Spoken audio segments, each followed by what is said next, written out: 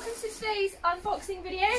Really excited, random delivery guy just delivered this parcel which should contain my second chance sale, second surprise horse.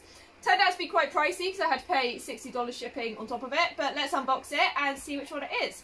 For those who don't know, the one I've already got is the glossy pinto. So I've already got the glossy pinto or sabino, whatever it's described as.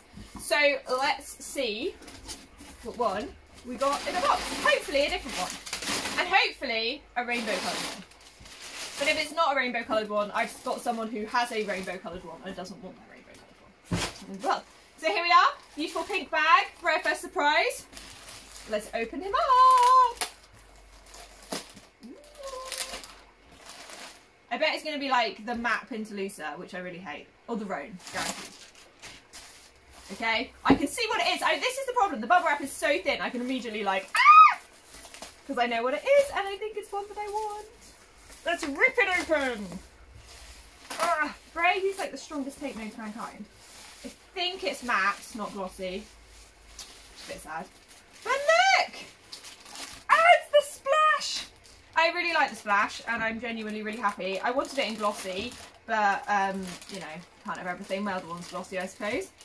But here he is, he's the matte splash. I really like the matte. Oh, look at him! I said I wanted a bay splash, and alright, it's not a bay splash, but, you know, Brea sort of 50% went the what I wanted with a bay splash glossy on this mould. But I'm really, really happy. Look how pretty he is! Isn't he lovely? I think I've done pretty well out of that second chance sale. Yes, he's not a glossy, but actually, I got the one I originally wanted, even if it is in matte. And I have a glossy from my first chance, so I'm pretty happy with that. I know lots of you did the all access sale yesterday, so good luck to anyone who has got a second surprise horse coming, or maybe a first surprise horse coming if they didn't get one during Brewfest. And do tag me in any of your unboxings. I'd love to see what you got. Okay, make sure to like and subscribe, and I'll see you soon.